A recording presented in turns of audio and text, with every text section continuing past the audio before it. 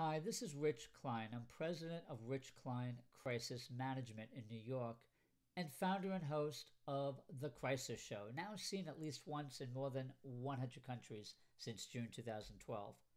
Tonight, episode 69, we're going to talk about General Motors and its CEO, Mary Barra, who today, for the second day in a row, finds herself on the hot seat before Congress and in the court of public opinion. She is trying to defend the company's reputation in light of those faulty ignition switches, which led to the tragic deaths of 13 people. And Congress wants to know what GM knew, when they knew it, and why didn't they take specific actions to prevent these tragedies. Now, Ms. Barra also released a video message in advance of these congressional hearings, probably to stem the tide of the negative publicity and the court of public opinion that she knew and the company knew they would face on that hot seat before Congress. So we're going to look at that video as well. My guests tonight are two first-timers to the show, but with many years of experience. First, I'm so pleased to have her.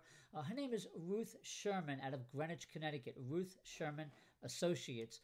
Ruth is a CEO and celebrity speech and media coach. And as she says, you don't have to be a celebrity or CEO to work with her. I love that. I'm also a student of Ruth's Charisma Live course, which I took just a few weeks ago in Westchester County, New York. So I'm honored to have Ruth Sherman as one of my guests. The other guest is someone who I met earlier today through a LinkedIn group that was talking about General Motors. So it's very interesting how you find people.